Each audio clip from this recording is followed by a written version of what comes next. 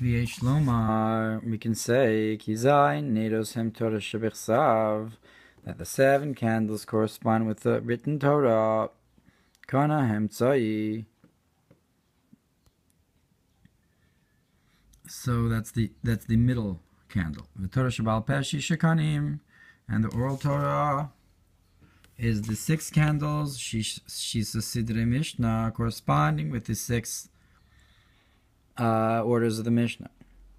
The Inyan Bahaloscha, and the concept of lifting them up, Lakasher, Ulachaber, and Nigalosh Torah, to connect and tie the revealed parts of the Torah, Panimisa Torah, to the inner part of the Torah, Shawinyan Ohr Hatorah Bamidbar, which is the concept of the hidden light.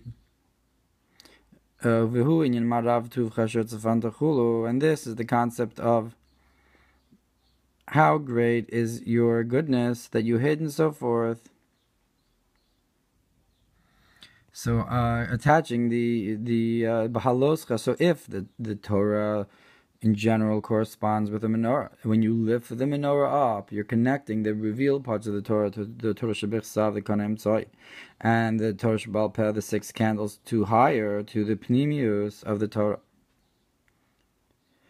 Daf Reish Mem Tes Sof Amud Aleph Amud Beis Hizkir Mashe Kasov Daf Kufir Amud Beis B'Shem Ramban Daf Reish Nun Vav Amud Beis Kasov Neros de Beis HaKaneses Ksas Me'in Neros de Menorah. So it brings that from Daf Reish Mem Tes Mistam in the Zohar Kadosh. No, it can't be the Zohar Kadosh. It's from the Ramban. Maybe it's from the Shalah. Yeah, it's from the Shalah. So from the Shalah, he brings something in the name of the Ramban, and he also brings that the candles of the shul are a me'ain, they're in a likeness of the candles of the menorah. Parshas Vayitzirat Daf Reish Tzadik Beis Sof Amud Aleph Binyan Zayin Kfulos Chulu Neros Menorah Chulu. You have these 7 doubles. So you have these 7 candles of the menorah and so forth. Not sure what the kfulos are.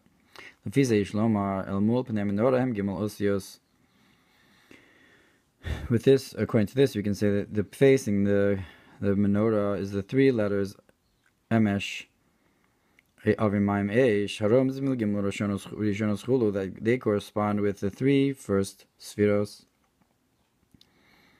V'davshin Beis Amud Aleph Parshas V'yeshiv Kasav Mul Pnei Menorah Hubina Chulu. So over there it writes that the facing the menorah, that's bina v'hainu ki tiferes kanem tzai ola bebina chulu, that's the middle pillar, the middle candle goes up to bina, which is tiferes, goes up to bina, and this he brought before.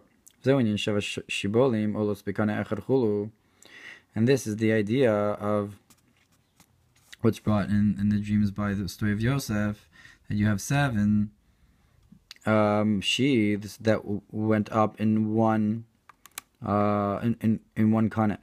So they were all going up with that one pillar of the candle, one pillar of the candelabra went up to bina, and that's the kanem tzai, that all the entire menorah goes up to that one kanet.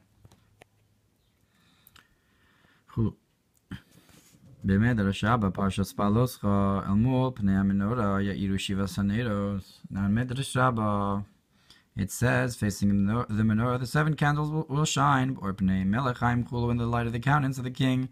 El Mul Pnei Menorah, facing the menorah. Move in the Bechinas Mul Pnei Menorah Zewinyan, or Pnei Melech. So it's understood then the concept of facing the menorah is the concept of the light of the countenance of the king. Or Pnei Melech Chaim. And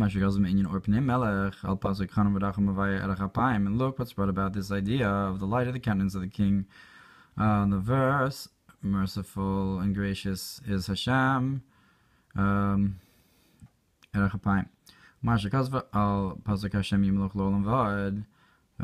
what's brought in the verse that Hashem will be king forever, and the intention is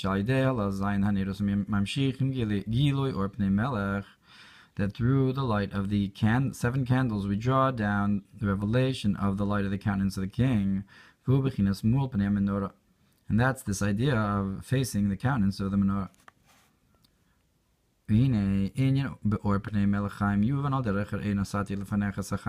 To understand this idea of the light of the countenance of the king, and understand it according to what it says, look, I've placed in front of you life and so forth, to choose the life. Because all the pleasures of this world are called death and bad.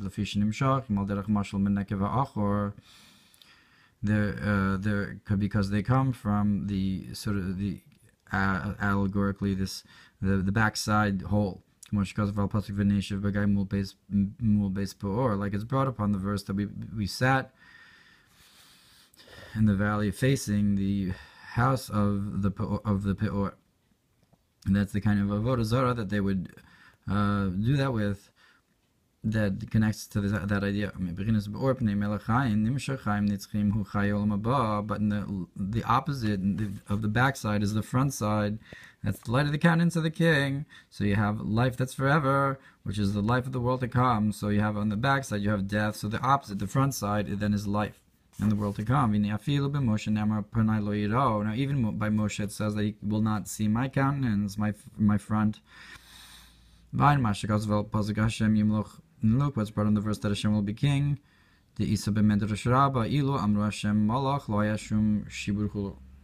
they would have said Hashem was king, there would not have been any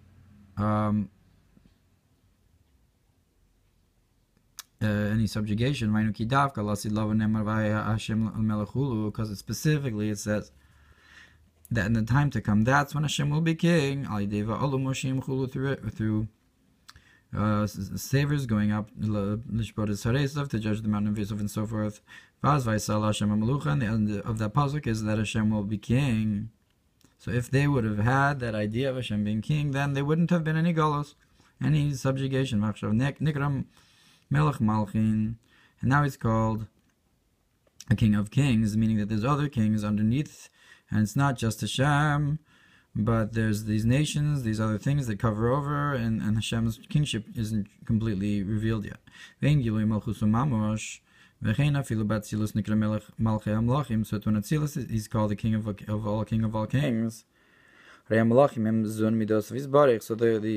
who are these kings? That's Zon Nukva. You have the Hashpah that goes through the Midos. But in the time to come, so you have the king of all kings is Keser of Zah of Nukva. But in the time to come, you're going to have the revelation of Keser itself. You're going to have the Hishtalshlus is going to come in a more revealed way from Keser. The Ein Sof Mamash, Malchus Ein Sof, a revelation of the Malchus of Ein Sof beyond the Tzilos V'zeu Inyan or Pnei Melech, and that's the concept of the light of the countenance of the king, because that's the true king, is the Melech of the Malchei Amlachim. You have a revelation of that level, so that's the true countenance of Pnei Melech. And that's the concept of the lengthy faces, the length of the countenance. Or Anpin. Or Yishlomar. Or you can say Perish Vahaya Vayla Melech, that Hashem will be king, Al Derech Vahaya Havaya Li Lelokim. Similar to the idea that Hashem will be for me, for Elokim, Shnitz Torah, or that's brought in Torah or Rish Parshas Vayetze, that the Elokim Havai will be elevated to the level of to a higher level, and will be then the Elokim. The level that's Havai now will be like the level of Elokim. So Havaya Lamelech will also similarly, you could say that Havaya will be elevated to the level where it's compared to Malchus. So it'll be the lower level, and it'll be Lamelech. When Havaya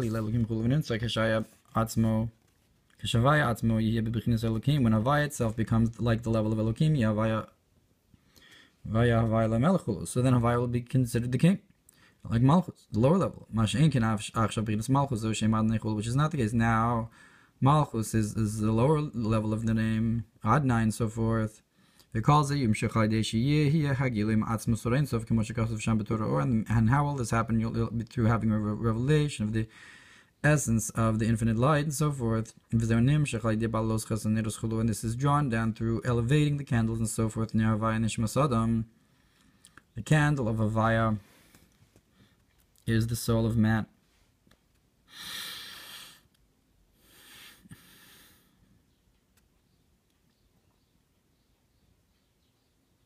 through elevating the candles. So you have Mul Pnei Menorah, and you get this concept, the revelation of the mitzvah, and through this concept of the candle is a mitzvah. And through this we draw down the light of the countenance of the king. We can say that the 7 candles correspond with the 7 attributes. Vizir Anpin, Batika Achid Vitalia, and Zir Anpin with the 7 attributes is hung and dependent upon Atika of Keser, Lamaila Mishresh Chachma Bina, higher than the source of Chachma Bina beyond so the Midos are dependent upon higher than the Shoresh in Keser, or higher than the Shoresh of Chachma Bina in Keser. And that's the concept of the supernal Merkava, the supernal chariot, Shemaylim Abba V'Ima, that they elevate the mother and the father. And through this supernal chariot that Zah elevates Abba V'Ima, this draws down the light of the face of the countenance of Arichanpin. And that's the concept of that Hashem will shine His countenance towards you, and that this light should come into Melech, into the king, into Malchus, into the lower levels. So you draw down from on high all the way down below. Mamar,